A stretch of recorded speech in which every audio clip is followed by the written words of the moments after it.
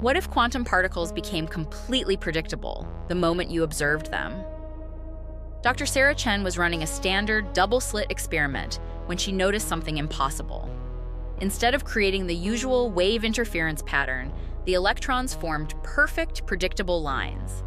Every single particle behaved exactly as classical physics predicted. She tried again. Same result. The more she observed, the more predictable everything became. Within weeks, quantum computers worldwide started failing.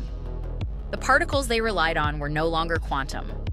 Schrödinger's cat experiments became pointless. The cat was always definitively alive or dead the moment anyone looked. Quantum tunneling stopped working entirely under observation.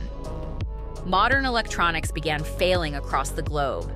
Particle accelerators produced boring, predictable results. No new discoveries, no breakthroughs. Scientists realized a terrifying truth. Studying quantum mechanics was destroying quantum mechanics itself.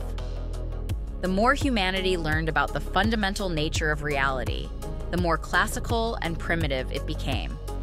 Knowledge was literally making the universe less mysterious and technologically backward. Our curiosity was erasing the very phenomena that made advanced civilization possible.